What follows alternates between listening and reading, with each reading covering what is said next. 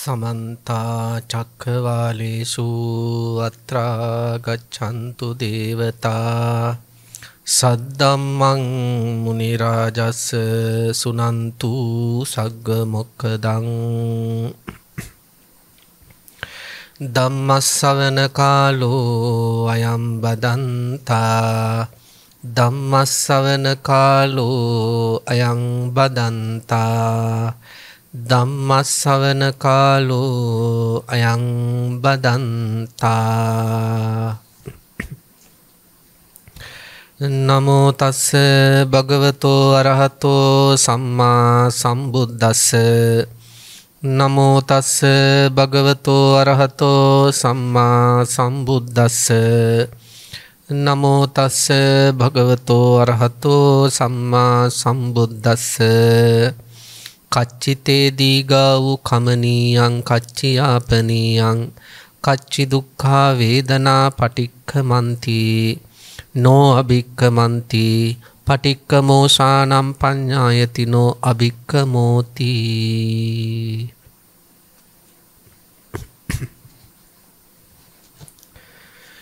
සදා වන්දනීය පූජනීය ලෝකවාසී පින්වන්ත අපේ මහා සංඝරත්නයන් අවසරයි ශ්‍රද්ධාවන්ත කාරුණික ගුණවන්ත පින්වතුනි අද දවසේ ප්‍රඥා රූපවාහිනී නාලිකාව තුළින් විකාශනය වන මේ සදහම් දේශනාව සඳහා බොහෝම ශ්‍රද්ධාවෙන් ගෞරවයෙන් ශාසනික හැඟීමෙන් දායකත්වයේ ධර්මයෙන් කටයුතු කරන්න යෙදෙන්නේ උපුල් ජයරත්න පියාණන් වින්ද්‍යා නදීශානි මෑණියන් සහ දරුවන් තිදෙනා වන සෙනුල් ජයරත්න යෙනුක් ජයරත්න රිවිනු ජයරත්න යන සුපින්නතුන් විසින් බව සිහිපත් කරලා තියෙනවා. පින්නතුනි විශේෂයෙන් අද දවසේ මේ වගේ ලොවක් සනසන ලොවකට නිවැරදි මාර්ගයක් පෙන්වන ධර්ම දානමය පින්කමක් සිදු කිරීම තුළින් යම්තාක් පුණ්‍ය සම්භාර ධර්මය උපදිනවා නම් ඒ සියලුම පුණ්‍ය සම්භාරයන්ගේ ආනිසංස බලයෙන් දායකත්වයේ දරණ පින්නතුන්ගේ සියලුම යහපත් ප්‍රාර්ථනා ඒ ආකාරයෙන්ම සඵල වේවා කියලා අපි ප්‍රාර්ථනා සිදු කරනවා. පින්නතුනි සම්මා සම්බුදු රජාණන් වහන්සේ නමක් මේ ලෝකයට පහළ වුණාට පස්සේ ඒ සම්මා සම්බුදු රජාණන් වහන්සේ මේ ලෝකයේ තුල ජීවත් වෙන සංසාරගත සත්වයන්ට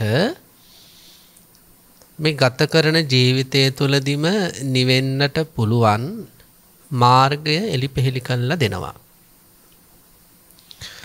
නුවණ තියෙන අය සත්පුරුෂ ධර්මයේ හික්මෙන්න කැමති අය මොකද කරන්නේ? ඒ සම්මා සම්බුදු රජාණන් වහන්සේ පෙන්වන මාර්ගය තුලම ගමන් කරලා නිවීම කියන ස්වභාවයටපත් වෙනවා. අපි දන්නවා පින්නතුනි සම්මා සම්බුදු රජාණන් වහන්සේ නමක් මේ දීර්ඝ සංසාර ගමනක පහළ වෙන්නේ දුර්ලභව කියලා.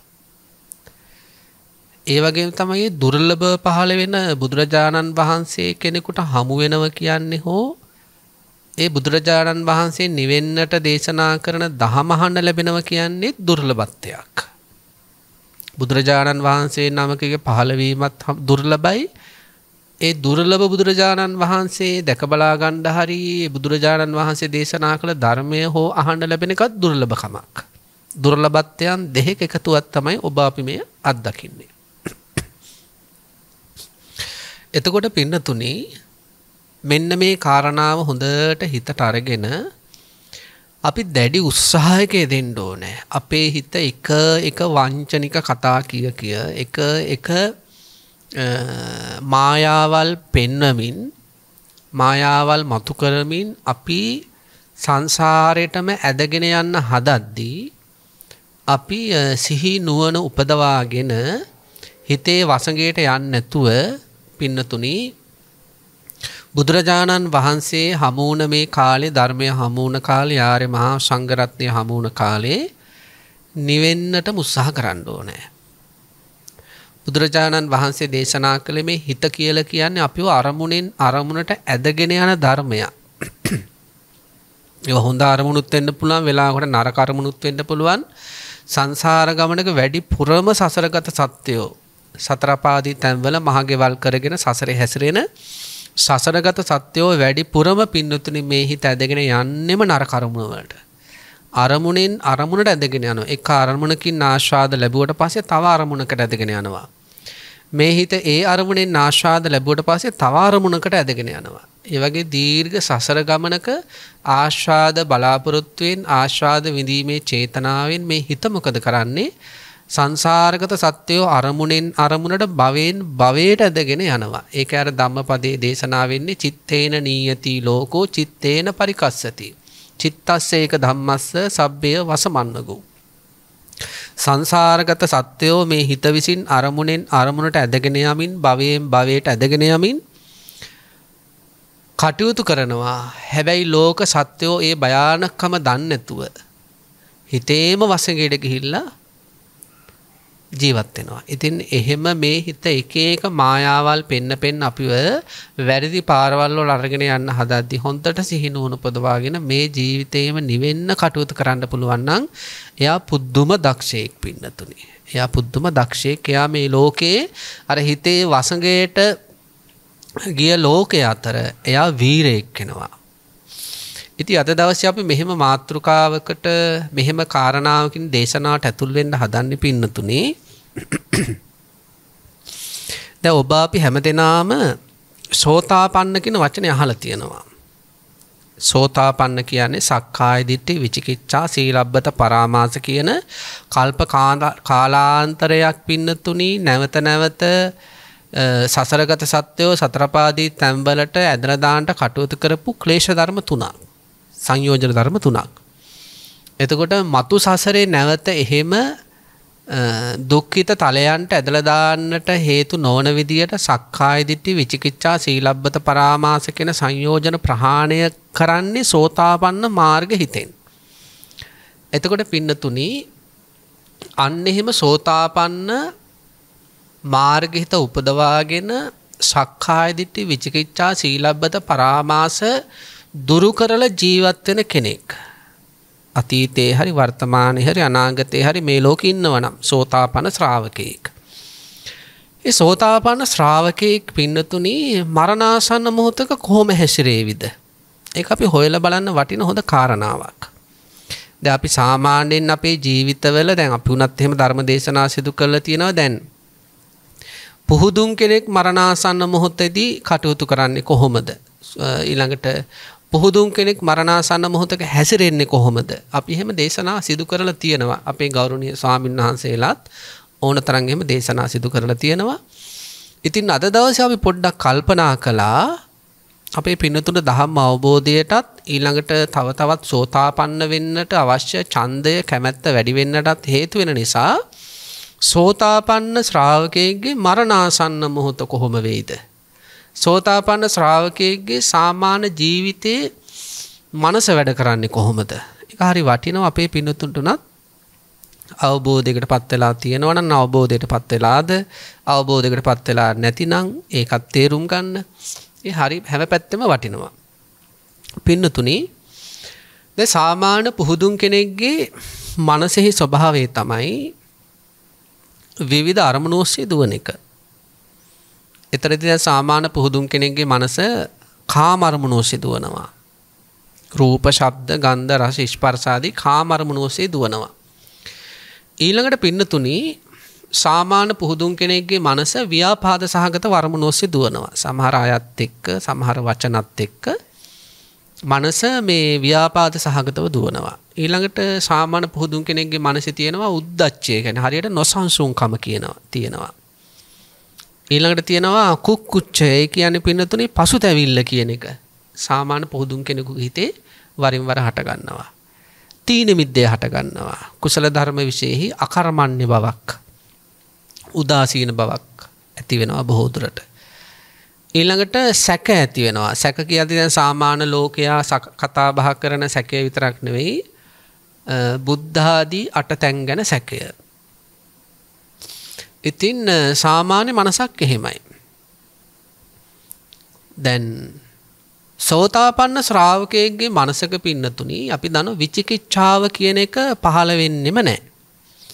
විචිකිච්ඡාව සෝතාපන්න මාර්ග හිතේදී ප්‍රහාණය වෙනවා. ඊළඟට උද්දච්චය පහළ වෙන්න පුළුවන්. නොසන්සුන්කම පහළ වෙන්න පුළුවන්. මොකද උද්දච්චය අරිහත් මාර්ග ඥාණයෙන් තමයි නැති වෙන්නේ. ඊළඟට පින්නතුනි කාමච්ඡන්දය උපදිනවා. සෝතාපන්න ශ්‍රාවකයෙක්ගේ හිතේ කාමයන් පිළිබඳව අදහස් උපදිනවා. ඊළඟට සෝතාපන්න ශ්‍රාවකයෙක්ගේ හිතේ ව්‍යාපාද හිත් උපදින්න පුළුවන්. ඒ වගේ අර සාමාන්‍ය පුද්ගලයෙකුගේ හිතේ උපදින සියලුම ක්ලේශ ධර්ම නූපදුනත් යම් යම් ක්ලේශ ධර්ම සෝතාපන්න ශ්‍රාවකයෙක්ගේ හිතේ උපදිනවා. මේක හොඳට අහගෙන ඉන්න අපිට සෝතාපන්න භාවය ගැන යම් අදහසකට යන්න පුළුවන් නිසා. හැබැයි මෙහෙම දෙයක් තියෙනවා. අපි හිතමු දැන් අපේ රටේ තියෙනවා වැඩිපුර වැසි ලැබෙන ප්‍රදේශ සහ වැඩිපුර වැසි ලැබෙන්නේ නැති ප්‍රදේශ කියලා දෙකක්. ඒ කියන්නේ දැන් නුවරඑළිය, බදුල්ල, බණ්ඩාරවල හැමතිස්සෙම අපි සාමාන්‍ය කෙනෙක් චුරු චුරු ගා වැස්ස කියලා. සාමාන්‍ය අපි කියන්නේ හැමතිස්සෙම වැස්ස කියලා. යාපනයේ ගත්තොත් කොහොමද? යාපනයේට වහිනව තමයි හැමතිස්සෙම නැහැ. හොඳට මේ උපමා තේරුම් ගන්න. සෝතාපන්න ශ්‍රාවකයෙක්ගේ මනස යාපනයේ වගේ. ඇයි එහෙම කියන්නේ? සෝතාපන්න ශ්‍රාවකයෙක්ගේ හිතේ දැන් යාපනයේට වහිනව තමයි, හැබැයි නිතරම වහින්නේ නැහනේ. අන්න ඒ වගේ සෝතාපන්න ශ්‍රාවකයෙක්ගේ හිතේ කාමච්ඡන්ද ව්‍යාපාද නිතරම පහළ වෙන්නේ නැහැ. එහෙනම් මොනවද වැඩිපුර පහළ වෙන්නේ? විදර්ශනාත්මක සිතුවිලි. අපි සිහිපත් කළා නුවරඑළිය, බදුල්ල, බණ්ඩාරවල හැමතිස්සෙම චුරුචුරුව වැස්ස කියලා. අන්න ඒ වගේ පුහුදුන් සත්වයෙක්ගේ හිතේ අර හැමතිස්සෙම වහින වැස්ස වගේ කෙලෙස් වැස්ස වැටෙනවා.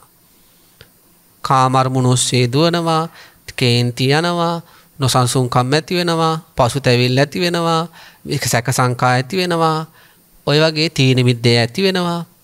බලන්න යාපනයේට හදිසියෙන් වහින්නේ. අන්න ඒ වගේ සෝතාපන්න ශ්‍රාවකයෙක්ගේ මානසිකත්වයේ තුළ කෙලෙස් වැහි වැටෙන්නේ හදිසියෙන්. අනිත් වෙලාවල් වලට විදර්ශනාමයි. මනසේ යෝනිසෝ මනසිකාර.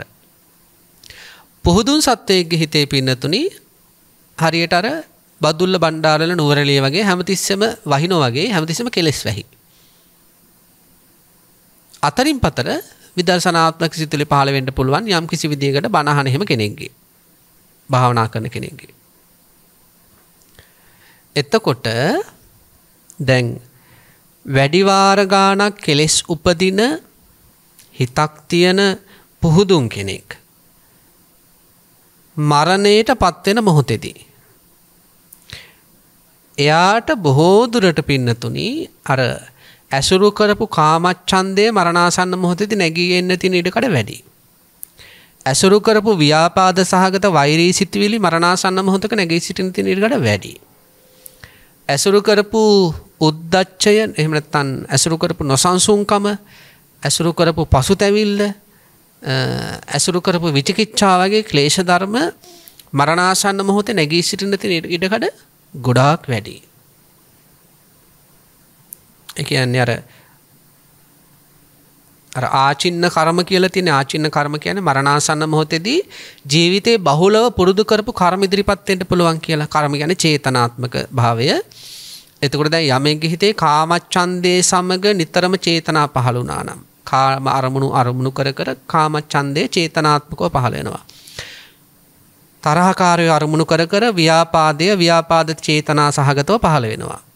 ඒ වගේ අර ජීවිතේ බහුලව කෙලෙස් ධර්ම චේතනාත්මකව පහළ වෙච්ච පුහුදුන් කෙනෙකුට මරණාසන්න මොහොතේ අර බහුලව ඇසුරු කරපු කෙලෙස්ම උපදින්න තියෙන ඉඩකඩක් තියෙනවා. හැබැයි බලන්න සෝතාපන්න ශ්‍රාවකයෙක්ගෙත් අර යාපනයේට හදිසියෙන් හරි වහිනෝ වගේ වරින් වර කෙලෙස් උපදින්න පුළුවන්. ඒත් පින්නතුනි එයාට මරණාසන්න මොහොතේ ඒ කෙලෙස් ධර්ම පහළ වෙන්නේ නැහැ. එයාට සුගතියකට යන්න හේතු වෙන මානසිකත්වයක් තමයි මරණාසන්න මොහොතේ ගොඩ නැගෙන්නේ. මේකනේ ලස්සන කතාවක් තියෙන බුද්ධ දේශනාවේ මහා නාම කියන සූත්‍රය. මේ මහා නාම කියන ශාක්‍ය වංශිකයා පින්නතුනි සෝතාපන්න ආර්ය ශ්‍රාවකයෙක්. මහා නාම කියන ශාක්‍ය වංශිකයා. මේ මහා නාම කියන ශාක්‍ය වංශික මේ කුමාරයා සෝතාපන්න ශ්‍රාවකයෙක්, සක්කාය දිට්ඨි විචිකිච්ඡා සීලබ්බත පරාමාස ප්‍රහාණය කරපු තුමෙක්, ගිහි උත්තමයෙක්. ඉතින් මෙතුමා හරියට බුදුරජාණන් වහන්සේ හමු වෙන්න යනවා. බුදුරජාණන් වහන්සේත් එක්ක පිළිසඳර කතා, දහම් කතාවල යෙදෙනවා. ඊට විශේෂයෙන් මේ කාලේ හිටපු රහතන් වහන්සේලා සහ ආර්යයන් වහන්සේලා ඇතුළු මහා සංඝරත්නය සමග නිතරම දහම් කතාවල සහ පිළිසඳර කතාවල ඉන්නවා. හැබැයි මේ මහා නාම ශාක්‍ය වංශිකයට පොඩි ගැටලුවක් තිබුණා. ගැටලුව තමයි පින්නතුනි දැන් අර බුදුරජාණන් වහන්සේ ඇසුරු කරද්දී, කල්යාණ මිත්‍ර මහා සංඝරත්නය ඇසුරු කරද්දී, විවේක ස්ථාන වලට වෙලා යම් කිසි විදියකට විදර්ශනාවක් කරද්දී, හරි දහම් මනසිකාර කරද්දී, හරි හිත හරීම හොඳයි. දැන් මේ සෝතාපන්න ශ්‍රාවකෙක් මේ. හැබැයි මෙතුමා දැන් නගරයට යනවා. නගරයට ගියාට පස්සේ ස්ත්‍රීන් දකිනවා, පුරුෂයන් දකිනවා, බාල තරුණ වැඩිහිටි අය දකිනවා, අශ්වයන් දකිනවා, අලි ඇතුන් දකිනවා. ඒ කාලයට අදාළ බොහෝ දේවල් දකිනවා, විසිතුරු දේවල්. එතකොට පින්නතුනි දැන් අර ධර්ම මනසිකාර පවත්තන බුදුරජාණන් වහන්සේ ඇසුරු කරන ආර්ය මහා සංඝරත්නය ඇසුරු කරන මේ මහා නාම ශාක්‍ය වංශික කුමාරයාට අර නගරයට ගියාම සමහර දේවල් දකිද්දි පින්නතුනි ඇලීම් උපදිනවා. එතන ඇත්තටම තියෙන්නේ මේ හිත මුලාවටපත් වෙනවා කියලා. ඇත්තට හිත මුලාවටපත් වෙනවා කියලා එතන යම්කිසි මෝහයක් උපදිනවා කියන එකයි. මොකද මෝහය ප්‍රහාණය වෙන්නේ අරිහත් මාර්ගයෙන්. මෝහය උපදිනවා කියන්නේ පින්නතුනි මෝහයත් එක්ක මෝහය පදනම් කරගෙන යම් යම් ඇලීම් ගැටීම් උපදින්න පුළුවන් කියන එකයි. මොකද මෝහය ඇති හිත්වල ඇලීම් ගැටීම් උපදින්න පුළුවන් නිසා. එතකොට මේ මහා නාම ශාක්‍ය වංශිකයාට ලොකු ගැටලුවක් තියෙනවා. දැන් මේ ශාසනය ඇසුරු කරද්දී, ශාසන ධර්ම මෙනෙහි කරද්දී හොඳට තියෙන හිත, මේ සෝතාපන්න ශ්‍රාවකයාගේ හිත නගරයට ගියාම සමහර දේවල් දකිද්දී කෙලෙස් සහගතව හැසිරෙනවා.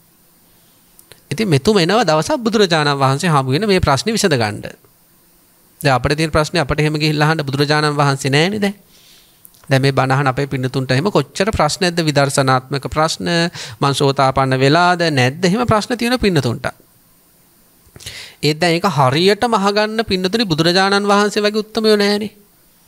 රහතන් වහන්සේලා වගේ උත්තමයෝ නැහැනේ. ඒක අපේ එක්තරා විදියකට අපි දෙගොල්ලගේම අසරණ කමක්.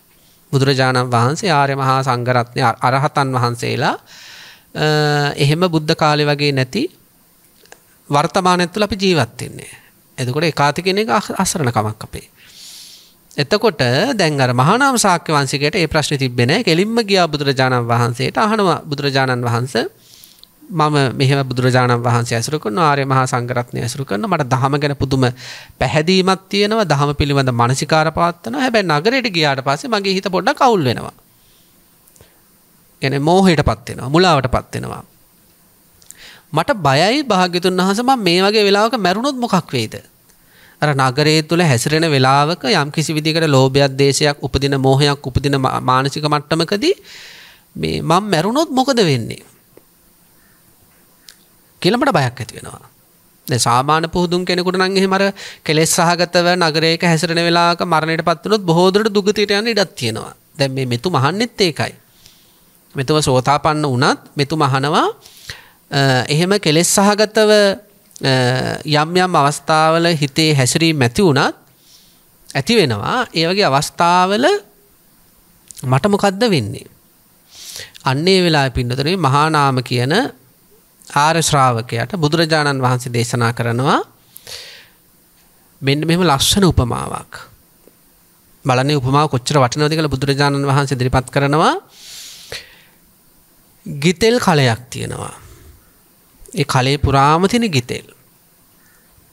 එහෙම නැත්නම් තියෙන තෙල් පිරුණු කලයක්. ඒක ගිතෙල් කලයක් නැත්නම් තෙල් පිරුණු කලයක්. මෙන්න මෙහෙම ගිතෙල් පිරුණු හරි තෙල් පිරුණු කලයක් හරි යම්කිසි පුරුෂයෙක් අරගෙන ගිහිල්ලා මේ ජලාශයකට දානවා. ජලාශයකට දාලා මුට්ටිය බිඳිනවා. දැන් මැටි මුට්ටි දෙකක තමයි දැන් ගිතෙලුයි තෙලුයි දාගෙන යන්නේ. ගිහිල්ලා ජලාශයට බස්සලා මුට්ටි දෙකම බිඳිනවා. එතකොට මොකද අහන වෙන්නේ? එතකොට පින්නතුනි මේ මහා නාම ශාක්‍ය වංශිකය කියන ස්වාමිනී භාග්‍යතුන් වහන්සේ එතකොට දැලි වලන් ටික බිමට යනවා. දැන් අර මුට්ටියේ තියෙන අර මේ මුට්ටි කෑලි ටික බිමට යනවා. يعني ගම් පතුලට යනවා. ගිතෙල් වලට මොකද වෙන්නේ? ගිතෙල් වතුරෙන් උඩට එනවා. තෙල් වලට මොකද වෙන්නේ? වතුරෙන් උඩට එනවා. එතකොට බුදුරජාණන් වහන්සේ දේශනා කරනවා දීර්ඝ කාලයක් ශ්‍රද්ධාව බුදුරජාණන් වහන්සේ ගැන ගෞරවයෙන්, ධර්මයේ ගැන ගෞරවයෙන්, ආර්ය මහා සංඝරත්නය ගැන ගෞරවයෙන් දීර්ඝ කාලයක් පින්නතුණි හිත වඩපු ඊළඟට දේශනා කරනවා සීලය. අපි දන්න සෝතාපන්න ශ්‍රාවකයෙක් කියන අරියකාන්ත සීලය තියෙන්නේ. අනේ වගේ දීර්ඝ කාලයක් පින්නතුණි සීලය නැවත පුරුදු කරපු. ඒ සීලය තුල සීලය වඩපු දීර්ඝ කාලයක් ඊළඟට දේශනා කරනවා ඡාගය. සෝතාපන්න ශ්‍රාවකයන්ට මසුරු මල කියලා දෙයක් නැහැ. මසුරු මල නැහැ. ඒ ඡාගය පුරුදු කරපු දීර්ඝ කාලයක් සුතය කියන්නේ පින්නතුණි මේ දැනුම කියන්නේ ධර්මඥානය පුරුදු පුහුණු කරපු සහ ප්‍රඥාව පංච උපාදානස්කන්ධ ධර්ම උදේවය වශයෙන් ඇතිවීම නැතිවීම වශයෙන් දීර්ඝ කාලයක් ශ්‍රද්ධා සීල සුත ඡාග ප්‍රඥා මෙන්න මේ ගුණ ධර්ම පුරුදු පුහුණු කරපු ආර්ය ශ්‍රාවකෙක් පිළිතුරු බුදුරජාණන් වහන්සේ දේශනා කරනවා වරින් වර යාගේ හිතේ කෙලෙස් ධර්ම ඉපදුනත් එයා මරණාසන්න මොහොතේදී බය වෙන්න ඕන නැහැ. ඇයි බය වෙන්න ඕන නැති පින්නතුණි? හරියට අර ගිතෙල් කලේ තෙල් කලේ වතුරේ තියලා බින්දම අර වලං කෑලි ටික පතුලට ගිහිල්ලා ගිතෙල් සහ තෙල් වතුරෙන් උඩට එනවා වගේ. අවබෝධයටපත් වුණ ආර්ය ශ්‍රාවකයෙක් පින්නතුණි මරණයටපත් වුණාට පස්සේ එයාගේ කය මේ ලෝක ඉතුරු වෙනවා. ඒ කය ගිජුලිහිනියන් කාවි. ඒ කය සුනකයන් විසින් කාවි. ඒ කය කවුඩන් විසින් කාවි. ඒ කය උකුස්සන් විසින් කාවි. ඒ කය නැත්තම් වෙනත් ප්‍රාණීන් විසින් විවිධ කබරගයන් සහ විවිධ පණුවන් විසින් අනුභව කරයි. හරියට අර ගඟ පතුලට ගියපු දැලිවලං කෑලි ටික වගේ. මුට්ටි කෑලි ටික වගේ. හැබැයි බුදුරජාණන් වහන්සේ දේශනා කරනවා මෙයාගේ හිත හරියට අර වතුර මතු පිටට ආපු ගෙතෙලුයි තෙලුයි වගේ මෙයාගේ හිත පින්නතුණි යටට යන්නේ නැහැ. මෙයාගේ හිත යන්නේ උඩට පින්නතුණි. ඒකේචි බුද්ධං සරණං ගතාසේ නතේ ගමිස්සන්ති අපායං.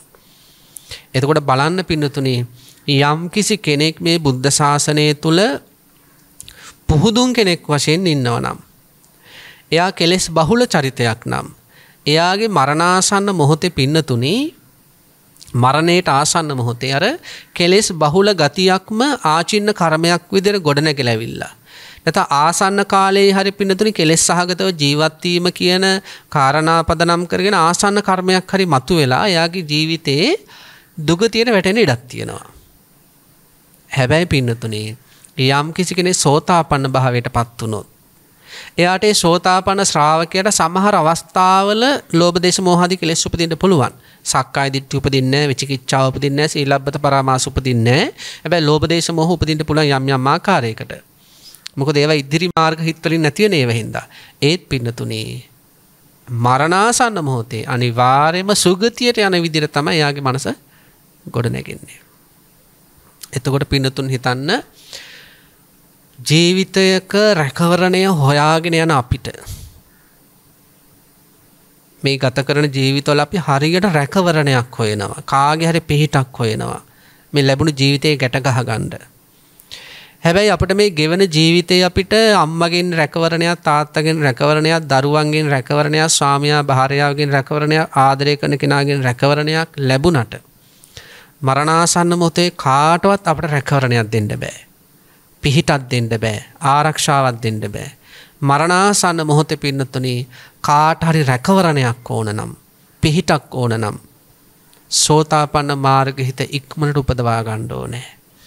අන්න යාට මරණාසන්න මොහොතට රජෙක් වගේ පින්නතුනි මූණ දෙන්න පුළුවන්. රජෙක් වගේ මූණ දෙන්නට පුළුවන්. පොහුදුන් කෙනෙකුට මරණාසන්න මොහොතේ මේ ලෝකේ අතහැරලා යන්න බැරි මහා වේදනාවල් උපදිනවා. පොහුදුන් කෙනෙකුට මේ මරණාසන්න මොහොතේ සමහර විට තමන්ගේ ජීවිතේ වෙච්ච අඩුපාඩු මතක් වෙලා වේදනාව ඇති වෙන්න පුළුවන්. පොහුදුන් කෙනෙකුට මරණාසන්න මොහොතේ ඇති වෙන කායික වේදනා තුළ මුලාවටපත් වෙන්න පුළුවන්. සිහි විකල් වෙනවා කියලා අපි කියන්නේ. හැබැයි සෝතාපන්න ශ්‍රාවකයට කායික වේදනා කොච්චර තිබුණත් පිළිද සෝතාපන්න ශ්‍රාවකයට බලන්නේ මාර්ගහිත කොච්චර රැකවරණයක් මෙයාට සංසාරෙටම ලබලා දෙනවද කියලා මරණාසන්න මොහොතේ පින්නතුණේ ආයේ සෝතාපන්න ස්වභාවය තුල සුරැකෙනවා. සුගතියටමයි ජීවිතේ තල්ලු වෙලා යන්නේ. පින්නතුණි බුදුරජාණන් වහන්සේගේ කාලේ හිටියා දීගාව උපාසක කියලා උපාසකයෙක්. මෙයාගේ තාත්තගේ නම ජෝතිය. තාත්තගේ නම ජෝතිය. එයා ගෘහපතියෙක්. එන ගෘහ ප්‍රධානියෙක් ගෘහයක වාසය කරන මේ කතාවේ කතා මූලිකයා දීගාව. එයාගේ නම. ඉතින් මේ දීගාව මරණාසන්න මොහොතට ලැබෙනවා. මේක තියෙන්නේ සංයුක්ත නිකායේම සලායතන සංයුත්තේ තමයි තියෙන්නේ. සෝතාපට්ටි සංයුත්තේ පින්නතුණි මේ දීගා උපාසක මරණාසන්න මොහොතට එළඹෙනවා. මරණාසන්න මොහොතට එළඹුණු මේ දීගා උපාසක කියනවා දැන් මෙතුමට දැනෙනවා මං වැඩි කල් ඉන්න එකක් නෑ. ඒක පුදුම කෙනෙකුට නම් දැනෙන්න පුළුවන් එකක්. මෙතුමටත් දැනෙනවා මම වැඩි කල් ජීවත් වෙන එකක් නෑ දැන් මේ ඉන්න තත්ත්වයේ තුල. තාත්තට අඬ ගහනවා. ජෝතිය කියන පියතුමාට අඬ ගහලා කියනවා පියතුමනි ඔබතුමා යන්න වේළුවනාරාමෙට. වේළුවනාරාමෙට යන්න. වේළුවනාරාමෙට ගිහිල්ලා රජගහ නුවරේ කියන්නේ රජගහ නුවර වේළුවනාරාමෙට ගිහිල්ලා බුදුරජාණන් වහන්සේට වන්දනා කරන්න. බුදුරජාණන් වහන්සේට වන්දනා කරලා කියන්න දීගා උපාසකයා හරීම වේදනාකාරීව ගිලන්භාවයට පත් වෙලා ඉන්නේ. දීගා උපාසක තථාගත සම්මා සම්බුදුරජාණන් වහන්සේගේ දෙපා හිසින් වන්දනා කරනවා. දැන් මේ තාත්තට ගිහිල්ලා කියන්න කියන බුදුරජාණන් වහන්සේට දීගා උපාසකට හොඳටම අමාරුයි. දීගා උපාසක තථාගත සම්මා සම්බුදුරජාණන් වහන්සේගේ පා හිසින් වන්දනා කරනවා. දීගා උපාසක බලාපොරොත්තු වෙනවා තථාගත බුදුරජාණන් වහන්සේ අනුකම්පාවෙන් දීගා උපාසක බලන්නේ කියලා. දීගා උපාසකට හොඳටම අමාරුයි. දීගා උපාසක තථාගතයන් වහන්සේගේ පා සිහිසින් වන්දනා කරනවා. දීගා උපාසක බලාපොරොත්තු වන තථාගතයන් වහන්සේ කරුණාබරව දීගා උපාසක බලන්නේ කියලා. ඉතින් බුදුරජාණන් වහන්සේට මේ දීගා උපාසක කියපු විදියටම ගිහලා ජෝතිය පියතුමා කියනවා. ඉතින් බුදුරජාණන් වහන්සේ බොහෝ දුරට යම් කිසි කෙනෙක් ආරාධනාවක් කරාට පස්සේ පිළිගන්නව නම් නිරුත්තර වෙන්න නිහඬව ඉන්නවා. ඊට පස්සේ මොකද වෙන්නේ? ඔන්න සම්මා සම්බුදුරජාණන් වහන්සේ මහා කාරුණිකයන් වහන්සේ ඔන්න තමන්ගේ අර මේ තෙරුවන් සරණගේ ශ්‍රාවකයා බලන්න යනවා. බලන්න ගිහිල්ලා පින්නතුරි බුදුරජාණන් වහන්සේ අහනවා කච්චිතේ දීගාව කමනීයන්. අහනවා දැන් මෙයා හරි අමාරුයි ඉන්නවා කියලා පේනවා. මොකද කායික පීඩාව කියන එක පුහුදුන් කෙනාටත් ඇති වෙනවා. කායික පීඩාව කියන එක ආර්යයන් වහන්සේලාටත් ඇති වෙනවා. වෙලා තියෙන්නේ අර පුහුදුන් කෙනෙකුට කායික පීඩාවක් ඇති වෙද්දී අර කය ගැන තියෙන තණ්හාව සහ ලෝකය ගැන තියෙන තණ්හාව නිසා එයා ගොඩක් නොසන්සුන් වෙනවා. හැබැයි අර ආර්ය ශ්‍රාවකයෝ පින්නතුනේ කායික පීඩාවලදී ඒ කායික පීඩාව දිහා යෝනිසෝ මනසිකාරයෙන් බලනවා. එතකොට නොසන්සුන් වීමක් වෙන්නේ නැහැ. ඒ කියන්නේ හොඳ සිහියෙන් දැන් මාරාන්තික වෙලාවෙත් සිහිපත් කළේ තාත්තේ ගිහිල්ලා බුදුරජාණන් වහන්සේ වඩම්මගෙන ඉන්න කියලා. ඉතින් බුදුරජාණන් වහන්සේට පෙනුණා මෙයා හරි අමාරුවෙන් ඉන්නේ කියලා. බුදුරජාණන් වහන්සේ අහනවා කච්චිතේ දීගාව කමනියන දීගාව මොකද අමාරුද? ඉවස ගන්න අමාරුද? කච්චියාපනීයන් මේ යැපෙන්න පුළුවන්ද? يعني මේ ජීවිතය පවත්වාගෙන යන්න පුළුවන් තත්ත්වයක්ද තියෙන්නේ? එන ආහාර පාන එහෙම ගන්න පුළුවන් තත්ත්වයක්ද? කච්චි දුක්ඛා වේදනා පටික්කමන්ති. දැනෙනවද පොඩ්ඩක් හරි වේදනා අඩු වීගෙන යනවා කියලා? කච්චි අභික්කමන්ති පටික්කමෝසානම් පඤ්ඤායති නෝ අභික්කමෝති. එහෙම නැත්තම් මේ දුක් වේදනාවන්ගේ වැඩිවීමක්ද ඔබට දැනෙන්නේ? බලන්න ඔබට දැන් ඉවසගෙන ඉන්න පුළුවන්ද මේ වේදනාව? ඊළඟට මේ හොඳින් යැපෙන්න පුළුවන්ද? දුක් වේදනා වැඩි වෙනවද නැත්නම් දුක් වේදනා අඩු වීගෙන යනවද? බුදුරජාණන් වහන්සේ මේ දීගා උපාසකගෙන් විමසන. එතකොට දීගා උපාසක කියනවා සානි භාග්‍යතුන් වහන්සේ ඉවසන්න හරිය අමාරුයි. මොකද කායික පීඩා දැන් අපේ පිළිතුර මතක ඇති අර අනේ පිට සිටුතුමාටත් ඔහොම තත්ත්වයක් ආව මාරාන්තික තත්ත්වයක්. ඒ කායික රෝගයක් ඇති වෙලා ඒ ගිහි ආර්ය උත්තමයා කියනවා අනේ පිට සිටුතුමා මේ හරියට හිස වටේ වරපටියක් දාලා ශක්තිමත් පුරුෂයෝ දෙන්නේ දෙපැත්තට අදිනවා වගේ හිසේ රුජාවක් ඇති වෙනවා කියලා. උදරය නිකන් සැතකින් කපනවා වගේ දැනෙනවා කියනවා. මුළු ශරීරෙම නිකන් ගිනි අඟුරු වලක පෙල්ලනවා වගේ දැනෙනවා කියනවා. ඒ මාරාන්තික වේදනා විග්‍රහ කරපු හැටි. ඔය අඩු වැඩි වශයෙන් ඕනම කෙනෙකුට ඇති වෙන්න පුළුවන්. ඉතින් මේ දීගා උපාසකත් පිනතුන අන්න එහෙම තත්ත්වයක් තුළ දැන් ඉන්නේ. මෙයත් යම් කිසි විදිහකට මරණයට ආසන්න කාලයක් මේ ගත කරන්නේ. ඉතින් අර බුදුරජාණන් වහන්සේ අර මැහුවට පස්සේ විමසුවට පස්සේ සිහිපත් කරන ස්වාමීනි භාග්‍යතුන් වහන්සේ ඉවසන්න අමාරුයි. යැපෙන්න හරි අමාරුයි. දුක් වේදනා අඩු නැහැ. අඩු වෙන බවක්වත් දැනෙන්නේ නැහැ. අඩු වෙන බවක්වත් දැනෙන්නේ නැහැ. වැඩි වෙන බවක්මයි දැනෙන්නේ. ඉතින් අපේ සම්මා සම්බුදුරජාණන් වහන්සේ මහා කරුණාවෙන් සිහිපත් කරනවා දීගා වූ දරුව. ඒ දේශනාවේ තියෙන දරුව කියලා එහෙම කතා කරන්නේ. දීගා වූ දරුව මේ ඔබ දැන් මේ සම්මා සම්බුදුරජාණන් වහන්සේගේ ගුණ මෙනෙහි කරන්න කියනවා. මේ කතාව අහගෙන ඉන්න පිළිතුරු ලස්සන දෙයක් මෙතන වෙන්නේ. කියන්නේ සෝතාපන්න ශ්‍රාවකයෙක්ගේ මරණාසන්න මොහොතක තියෙන එක්තරා විදිහක සුන්දර පැතිකඩක් මේ මතු කරන්නේ. ඉතින් මේ බුදුරජාණන් වහන්සේ පින්නතුනි සිහිපත් කරන දීගාව පුත දැන් ඔබ තථාගත සම්මා සම්බුදුරජාණන් වහන්සේගේ ගුණ මෙනෙහි කරන්න ඕන. ඒ සම්මා සම්බුදුරජාණන් වහන්සේගේ ගුණ දන්න මේ ශ්‍රාවකෙක් මේ. ඒ කියන්නේ සිහිපත් කරනවා බුදුරජාණන් වහන්සේ අරහන් සම්මා සම්බුද්දයි විද්‍යාචරණ සම්පන්නයි සුගතයි ලෝකවිදු අනුත්තරෝ පුරුෂ ධම්ම සාරති සත්තාදීව මනුස්සානං ආදී වශයෙන් දීගාව පුත දැන් ඔබ සම්මා සම්බුදුරජාණන් වහන්සේගේ ගුණ ආවර්ජනා කරන්න කියනවා. ඊට පස්සේ සිහිපත් කරන පින්නතුනි පුත ඔබ දැන් දහම් වල ගුණ මෙනෙහි කරන්න. ස්වාක්ඛාතෝ භගවතා ධම්මෝ සම්දිට්ඨිකෝ අකාලිකෝ එහිපස්සිකෝ ඕපනයිකෝ පච්චත්තං වේදිතබ්බෝ විඤ්ඤූහි කියලා දැන් ඔබ දහම් ගුණ මෙනෙහි කරන්න. ඊට පස්සේ සිහිපත් කරනවා දීගාව පුත ඔබ දැන් ආර්ය මහා සංඝරත්නයේ ගුණ ආවර්ජනා කරන්න. දැන් අර ඉවස ගන්න බැරි කායික අපහසුතා යැපෙන්න අමාරුයි වේදනාවල අඩු බවක් දැනෙන්නේ නැහැ වැඩි වෙන බවක්මයි පැනවෙන්නේ දැනෙන්නේ.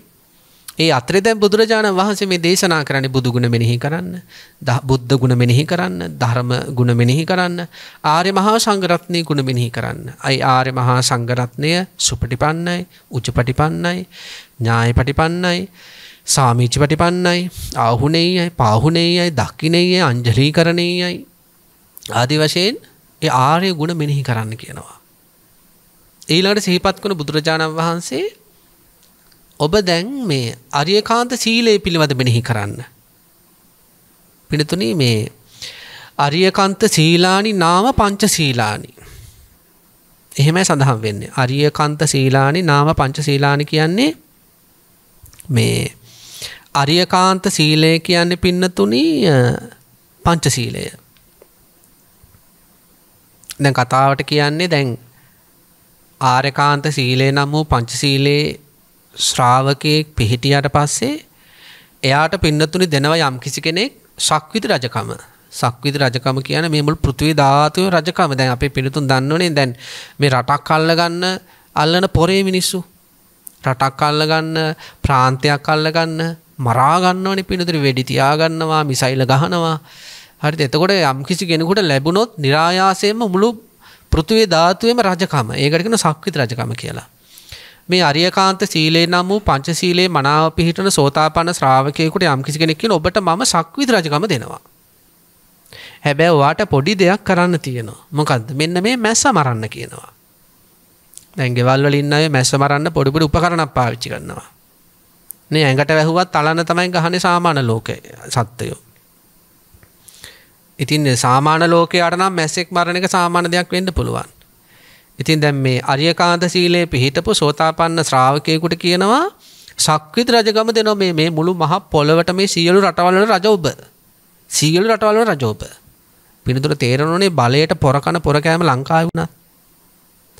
එතකොට මුළු ලෝකෙම රජකම දෙනවා කියන හැබැයි ඔයාට මේ මැස්ස පොඩ්ඩක් මරන්න වෙනවා.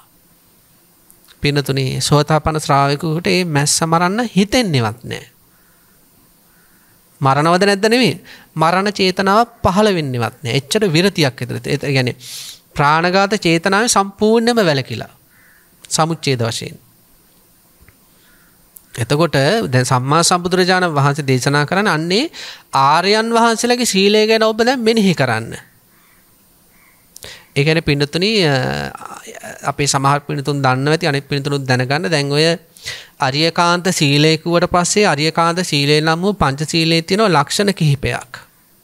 එන සෝතාපන්න ශ්‍රාවකෙක් යම් කිසි විදියකට පංචශීලයක පිළිටනවා නම් එයාගේ තියෙන ලක්ෂණ එකක් තමයි අඛණ්ඩ. එයා ඒ පංචශීලයේ මුලින් කඩන්නෙත් නැහැ අගින් කඩන්නෙත් නැහැ. ඒකේ සෝතාපන්න ශ්‍රාවකයෙක්ගේ ලක්ෂණයක්. එනේ ප්‍රාණඝාත කරන්නෙත් නැහැ කාමයේ රහමර පානය කරන්නෙත් නැහැ. ඒ නිසා මුලින් හෝ අගින් හෝ කඩන්නේ නැති නිසා ඒ සීලයට කියන අඛණ්ඩ සීලයක් කියලා. සෝතාපන්න ශ්‍රාවකගේ සීලය. ඊළඟට දෙන අචිද්‍ර සීලය. අචිද්‍ර සීලය කියන්නේ පින්නතුනේ සෝතාපන්න ශ්‍රාවකයෙක් ගැතින් කවදාවත් ශික්ෂාපද මැදින් කැඩෙන්නේ නැහැ. එනේ කාමිත්‍යාචාරයක් වගේ එකක් වෙන්නෙම නැහැ. සිතුවිලි පහළ වෙන්නෙත් නැහැ. ඒ නිසා කියන අචිද්‍ර සීලය කියලා. ඊළඟට දෙන අසබල.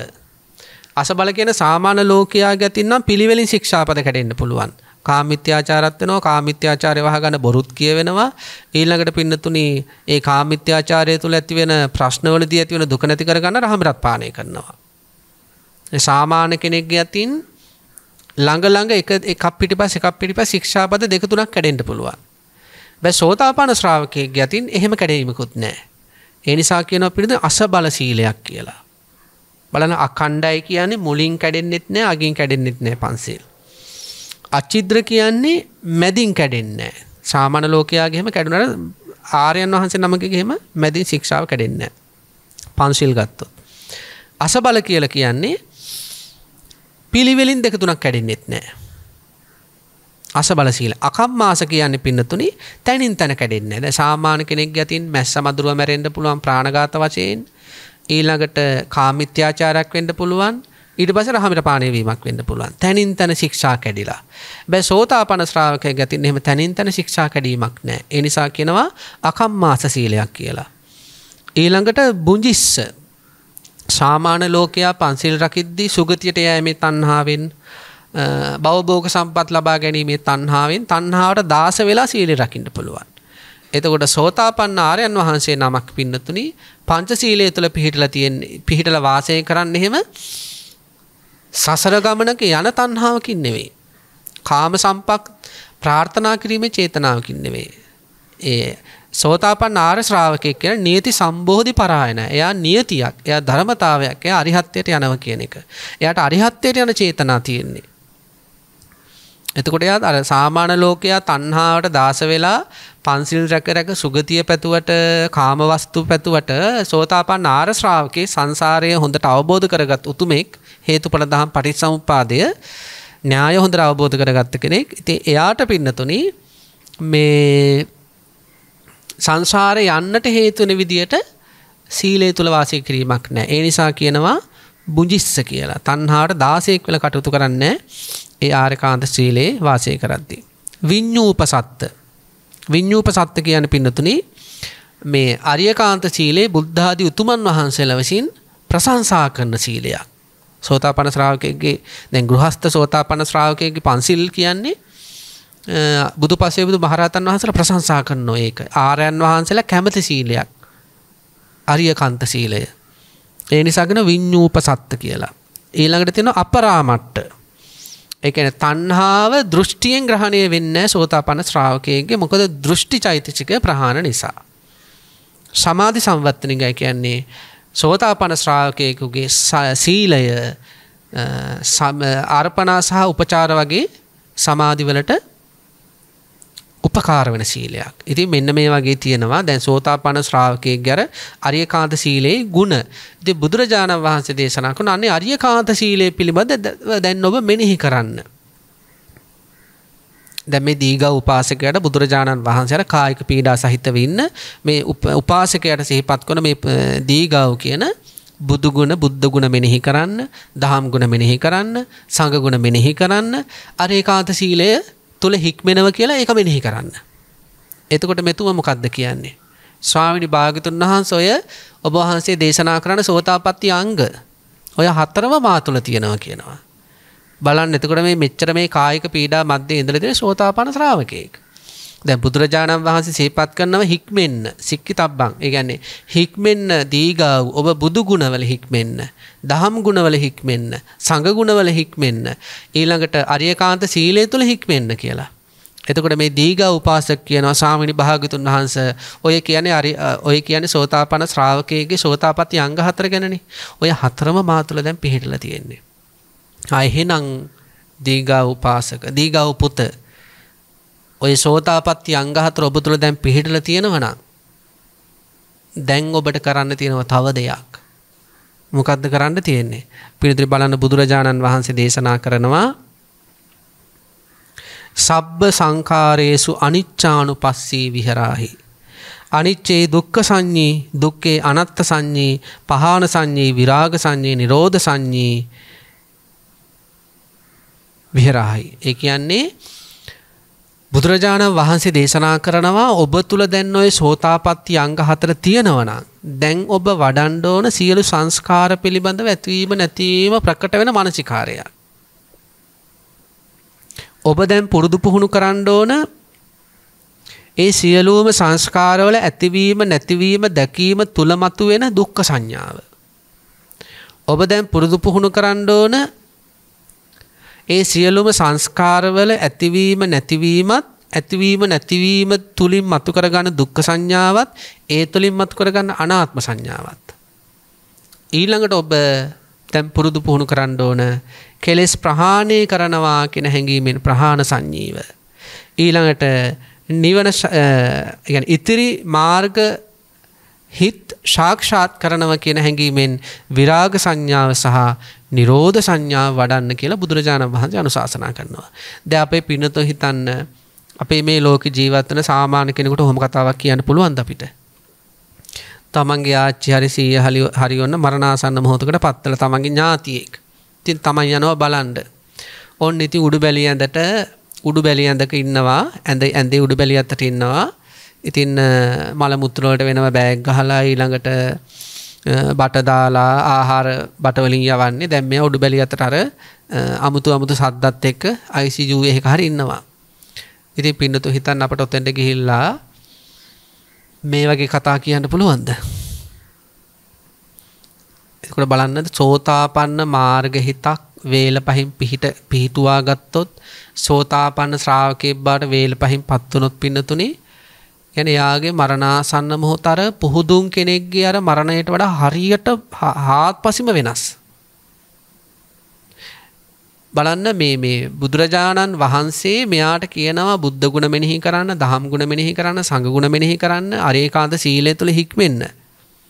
එතකොට මෙයා කියනවා ස්වාමීනි භාගතුන් වහන්සේ ඔය කියන සෝතාපට්ටි අංග ගැනනේ ඔය හතර මං තුල තියෙනවනේ. يعني මේ සෝතාපන්න භාවයටපත් වුණා මේ සෝතාපන්න ශ්‍රාවකේ ඒවා වටහාගෙන ඉන්නේ. ඒකට කියන්නේ මං තුල හතරම තියෙනවා කියලා. ඊළඟට සිහිපත් කරනවා හරි එහෙනම් දැන් ඔබ දැන් මේ මැරෙන්න ඔන්න මෙන්න ඉන්නේ.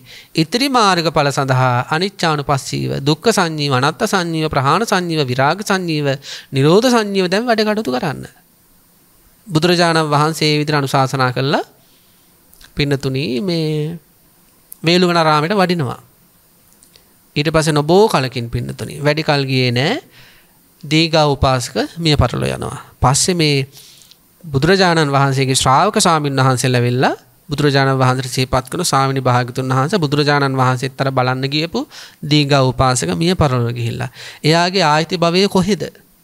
එයා මැරිලා කොහෙද ගියේ? එතකොට බුදුරජාණන් වහන්සේ දේශනා කරනවා පින්වත් මහණෙනි මගේ දීඝ පුත්‍ර සෝතාපන්න භාවයේ සාක්ෂාත් කරලා හිටපු අර දීඝ උපාසකය සඳහන් කරනවා සකුරුදාගාමී මාර්ග හිතත් අනාගාමී මාර්ග හිතත් සාක්ෂාත් කරලා මේ මොහොතේ ඉන්නේ පින්නතුනේ ඕරම් භාගීය සංයෝජන ප්‍රහාණය කිරීම තුළ යම් ලෝකයක ඕපපාතිකව පහළ වෙනවද? යන්නේ සුද්ධාවාස බ්‍රහ්මතල. ඒ අනාගාමී උතුමන් වහන්සේලා වැඩ වාසය කරන බ්‍රහ්මතලයේ කියනවා. බලන්න සෝතාපන්න ශ්‍රාවකෙක් පින්නතුණි මරණාසන්න මොහොතේ කරන විදර්ශනාවත් වලින් සකෘදාගාමී වෙනවා. අනාගාමී වෙනවා. සමහර අය රහත් වෙන අවස්ථාවක් තියෙනවා. ඉතින් මේ දීඝ උපාසකය පින්නතුණි බලන්න අර එන අපි මේ වයින් තේරුම් ගන්න ඕන පින්නතුණි අපේ සාමාන්‍ය කෙනෙක්ගේ මරණයක් සහ ධර්මය අවබෝධ කරගත්ත කෙනෙක්ගේ මරණයක තියෙන වෙනස. අපි අර සාමාන්‍ය ධර්මය අර සාමාන්‍ය ලෝකයාගේ ගොඩට වැටෙන්නේ නැතුව අපි මෙන්න මේ ගොඩට වැටෙන්න ඕනේ. නේද? අපට දැනුණොත් පින්නතුණි මරණාසන්න මොහොතේ ඇත්තටම හදවතට එංගව කල්පනා කරනවා Tamanට මේ ජීවිතේ කොයියම් වෙලාවකදී මැරෙන මොහොතක් එනවනේ. කොතනකදී හරි අන්න එතන තමන් වාහනයක හැප්පිලා හරි කොහේ හරි තැනකින් වැටිලා හරි හෘදයාබාධයක් හැදිලා හරි වෙනත් රෝගයක් නිසා හරි Tamanට දැනෙනකොට මං දැන් මැරෙන්න හදන්නේ කියලා හිත කිව්වොත් හිතෙන් හෘදයාංගම නිවැරදි අදහසක් ආවොත් ඔබට සෝතාපන්න අංග තියෙනවා කියලා. එන ඇත්තටම අවබෝධයකට පත්වලා හිටපු කෙනෙක්.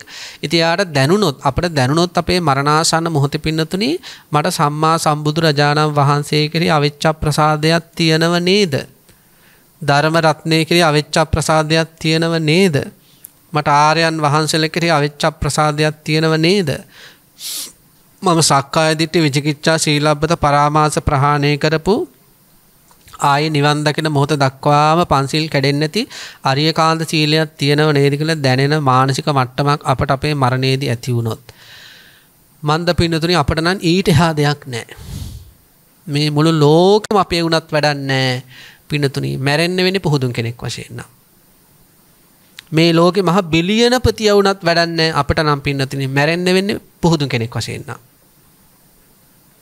හැබැයි පින්නතුනි මේ මුළු සසරම ලැබුණට වඩා සන්තෝසයි මරණාසන්න මොහොතේ පින්නතුනි ඔබට අපට සෝතාපන්න ශ්‍රාවකෙක් විදියට ඇස් දෙක වහගන්න පුළුවන් නම් සෝතාපන්න ශ්‍රාවකෙක් විදියට පින්නතුනි මරණයට මුහුණ දෙමින් ඊතුරු මාර්ග හිච්චික උපදවාගෙනට අවශ්‍ය විදර්ශනාව කරගන්න අවස්ථාව ලැබෙනවා.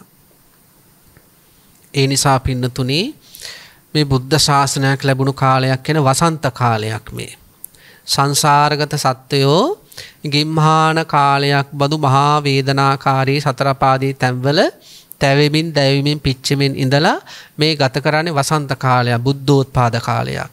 මේ වසන්ත කාලයක් කියලා මේ කාලෙට අපි කියන්නේ වස්සාන කාලයක් කියලා කියන්නේ හරි සෞම්‍ය කාලයක්. තමන්ගේ ජීවිතයේ තියෙන රළු පරළු සංයෝජන ධර්ම කෙලෙස් ධර්ම දුරු කළ ප්‍රහාණය කළා පින්නතුන උතුම් අවබෝධයකට පත්වන නිවිල යන්නට ලැබුණ අවස්ථාවක් මේ අවස්ථාව. ඒ නිසා පින්නතුනි මෙන්න මේ අවස්ථාවෙන් උපරිම ප්‍රයෝජනයක් ගන්න. මෙයාගේ වසන්ත කාලේ නිවන් දකින්න පුළුවන් ලස්සන කාල ආපහු අපට හම්බ වෙන්නේ කල්ප 100කින්ද 200කින්ද කියලා මිම්මකට යන්න බෑ අපිට. ඒ නිසා පිළිදු හදවතට එකඟම වෙලා බලන්න. මේ අපේ මේ බණහන පිළිදු ලොකුවට ධර්මය නොදන්න අය වෙන්නත් පුළුවන්. සමහර අය හොඳට ධර්මය දන්න අය වෙන්නත් පුළුවන්. ඒ හොඳට ධර්මය දැනගත්තත් දැන නොගත්තත් අපට අද්ද ඉඳලා උත්සාහ කරන්න පුළුවන්. අදිෂ්ඨානයක් ගන්න පින්නතුනි. නේ අපි හිතන අද අපේ මේ ධර්ම දේශනාවේ මේ කාරණාව ගත්තත් ඇති කියලා. මම මේ ජීවිතේ මැරෙන්නේ සෝතාපන්න ශ්‍රාවකෙක් විදියට කියලා.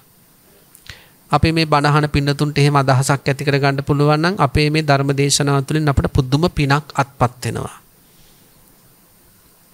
ඉතින් ඒ නිසා පිළිතුරු අන්න එහෙම අදිෂ්ඨානයක් ගන්න මම මේ ජීවිතේ මැරෙන්නේ පුහුදුන් කෙනෙක් වශයෙන් ඉපදුනා තමයි. හැබැයි මට මේ පුහුදුන් බව නැති කරගන්න බුද්ධ ශාසනය හමු වුණා. ඉතින් මේ බුද්ධ ශාසනය තුල මම මැරෙන්නේ පුහුදුන් කෙනෙක් විදියට නෙවෙයි සෝතාපට්ටි අංග 4 පිහිටුවා ගත්ත මහා අභිමානව ශ්‍රාවකෙක් විදියට කියලා ලොකු අදිෂ්ඨානයක් ඇති කරගෙන ඒ ඉලක්කය පෝෂණය කරන්න. භික්ෂුවකට පින්නතුනි බුදුරජාණන් වහන්සේ දේශනා කළ ධර්මයට අනුව භික්ෂුන් වහන්සේ නමකට ගන්න තියෙන හොඳම ඉලක්කය අරිහත්ත්වය. ආයේ කතා කරන්න දෙයක් නැහැ. වෙන මොහොකටවත් නෙවෙයි පැවිදි වෙන භික්ෂුවක් මේ ශාසනයේ. රටේ වැඩ කටයුතු කරන්න ඕන තරම් දැනුගත් අපේ ගිහි ප්‍රජාවක් ඉන්නවා. ඉතින් අපි අර අනුශාසනා කරන්න ඕනේ යම්කිසි මට්ටමකට. නමුත් අපි අපට අගෞරවයක් වෙන විදියට ඒ බාහිර දේවල් වලට පණින්නත් හොඳ නැහැ. මොකද බුදුරජාණන් වහන්සේ දීලා තියෙනවා භික්ෂුවට ඉලක්කයක්. අරිහත්ත්වය. එතකොට යම්කිසි භික්ෂුවක් මේ අන්න එහෙම ඉලක්කයක් අරගෙන එහෙම චේතනාවක් ඇති කරගෙන අන්නේ චේතනාව තුලම තමන්ගේ පිළිවෙත් මාර්ගය අරගෙන යනවා නම් පින්නතුණී නිවිලමයි මැරෙන්නේ. ඒ කියන්නේ එච්චර මේ චේතනාව කියන එක අපිට බලවත් කරගන්න පුළුවන්. ඒ නිසා පින්නතුණී ගෘහස්ත ජීවිතයක් ගත කරන පින්නතුන්ට ඒ වගේ ලොකු ඉලක්කයක් ගන්න බැරි වුණත් ඒකට අවශ්‍ය පරිසරය නැති නිසා අර සෝතාපන්න ශ්‍රාවකත්වය බුදුරජාණන් වහන්සේ කාලේ සවැත් නුවර කෝටි ගණන් ඉඳලා තියෙන සෝතාපන්න ආර්ය ශ්‍රාවක ගිහි අය. ගිහි උපාසක උපාසිකාවෝ එක්කෙනෙක් දෙන්නේ 1000 2000 නෙවෙයි ලක්ෂයක් දෙකනේ කෝටි ගණන් ඉඳලා තියෙනවා. ඉතින් ඒ නිසා පින්නතුණී අපි ත්‍රි හේතුක ප්‍රතිසන්දියද ද්වි හේතුක ප්‍රතිසන්දියද ඕවා මුකුත් හොයන්න ඕන නැහැ. අපි උත්සාහ කරලා බලමු. අපි සංසාරේ සද්ධා පුරුදු කරාද වීරිය පුරුදු කරාද සතිය පුරුදු කරාද සමාධිය පුරුදු කරාද ප්‍රඥා ඕවා මුකුත් ඕන නැහැ අපිට. ඒක හොයන්න යන්නේ අපිට හොයාගන්නත් බෑනේ. ලිඳේ වැටුණු මිනිස්සයා කරන්න ඕන කොහොම හරි ලින් කටින් ගොඩ එන කොහොම හරි උත්සාහ කරන එක. අන්න ඒ වගේ සංසාර අගාධයේ වැටෙලින් අපි ත්‍රි හේතුකද ද්වි හේතුකද හොයන්නේ නැතුව අපි සංසාරයේ මේ ධර්මයේ පුරුදු පුහුණු කරලා තියෙනවද පාරමිතා පුරලා ඕව හොයන්න යන්න ඕනේ නැහැ. වීර්ය කරන්න උත්සාහ කරන්න සෝතාපන්න ශ්‍රාවකෙක් වෙන්න තමන්ගේ පින්නතුණී උත්සාහය මත තමන්ගේ හැකියාව මත තමන්ගේ කැපවීම මත පින්නතුණී හරියන්න ඉඩ තියෙනවා. ඒ නිසා අර වගේ කාරණා අපේ ඉලක්කයට බාධාවල්. ත්‍රි හේතුක දන්නේ ත්‍රි හේතුකය තමයි සෝතාපන්න වෙන්නේ. ධානවලට යන්නේ දි හේතුක අයට බෑ. ඕව ගැන හිතන්න යන්න එපා. කොහොමද අපි හොයාගන්නේ හරියට? සංසාරයේ ඉන්ද්‍රිය ධර්මයන් පුරුදු පුහුණු කරලා තියෙනවද කියලා හොයන්න යන්න එපා. අර ඉසිදාසී කියන මහරහත්තරණින් වහන්සේ ගත්තම දැන් බුදුරජාණන් වහන්සේගේ වැඩ වාසය කරපු භවෙදී රහත් වෙනවා.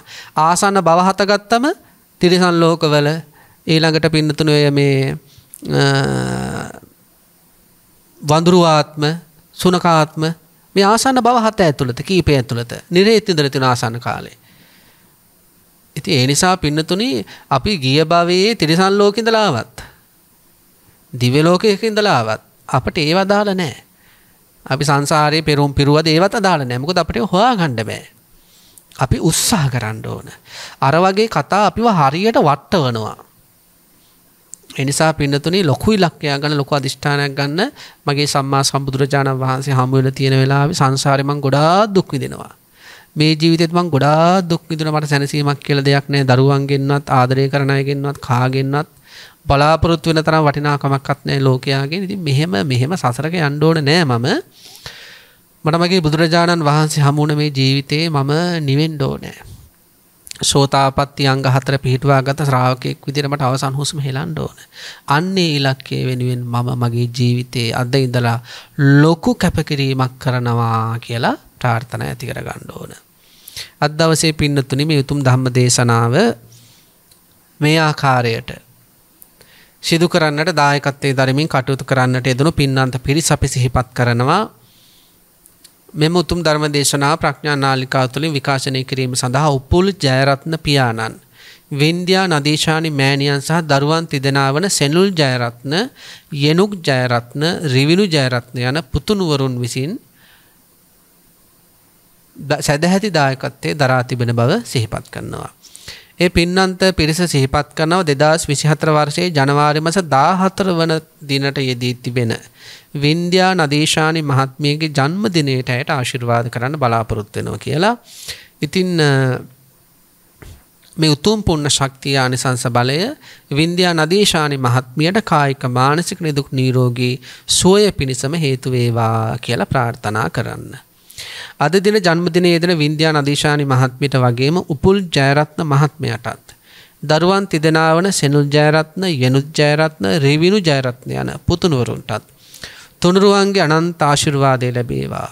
කායික මානසික නිදුක් නිරෝගී දීර්ඝායු සම්පත් ලැබේවා.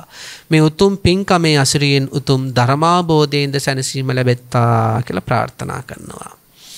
ආශිර්වාද කරනවා කරුණා ප්‍රේමචන්ද්‍ර මෑණියන්ට සහ ඒ කුසුමාවති මෑණියන්ටත්, ජයන්ති පුංචි අම්මාට, දෙපාර්ශවයේම සහෝදර සහෝදරියන්ට, එම පවුල්වල දූ දරුවන්ට සියලුම ඥාති හිත මිත්‍රාදීන්ට කායික මානසික නිදුක් නිරෝගී සුවය සහ දීර්ඝායු සම්පන්නියත් උතුම් ධර්ම අවබෝධයත් ලැබේවා කියලා.